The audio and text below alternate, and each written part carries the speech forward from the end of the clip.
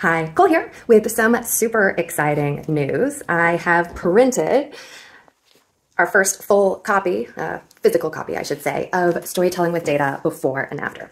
And this is so I can do one final read through by hand and catch any issues or corrections, things that we want to change before we officially hand things over to the publisher, which is going to happen very soon. I actually really enjoy editing by hand. I think there's something gratifying about being able to turn a page and physically write on the paper with a pen. I've been using my Daphne pink pen this round. I also love that having the book in print means I can take it with me and edit in some unexpected places. The cafe, that's maybe not so unexpected.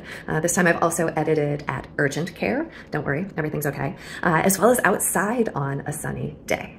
You also see different things on paper than you do on screen, which can be useful for a different perspective as part of the editing process. The book, as you may have noticed, is large, even larger here than it will be in real life. It will ultimately be the same dimensions as Storytelling with Data and Storytelling with You, but quite a lot of pages. While the word count comes in only modestly higher than Storytelling with Data, there's something else in there that makes the entire book quite long.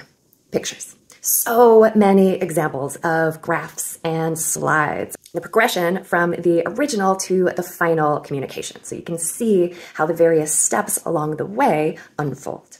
Now, I was realizing I actually don't even know how many images there are total in the book. How many do you think there are? Let's turn this into a friendly competition. Leave a comment with your guess, and let's say the closest to do so in the next 48 hours without going over will win a signed copy of Storytelling with Data before and after. And we'll get that to you as soon as it comes out, which is happening in September. Though, as I mentioned, there's some editing still to do before then. We're also in the process of finalizing the design for the back cover, as well as figuring out how we want to treat or where we want to put endorsements on the back cover, on the interior of the book, or maybe some combination of these things. So stay tuned as well to see where we land on that. And with that, I should get back to editing. See you soon.